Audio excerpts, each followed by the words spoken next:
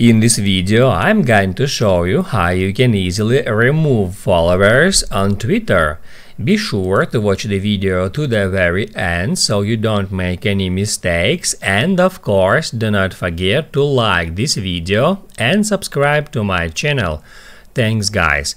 So let's get started, and first off, open up Twitter app, then hit at your profile picture, and as you can see, I got 21 followers on my Twitter profile.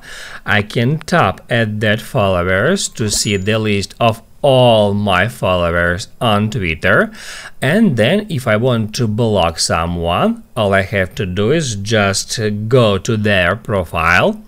Then I can tap at three dots and select block. It says that this particular user will no longer be able to follow or message you, and you will not see notifications from them. To block user, hit at block. And now if we go back to our profile, right here, you can see that now I have 20 followers. That's because I have just blocked one of them. If you want to unblock someone on Twitter, all you have to do is just hit at Settings and Support, then Settings and Privacy, then Privacy and Safety, and then Mute and Block.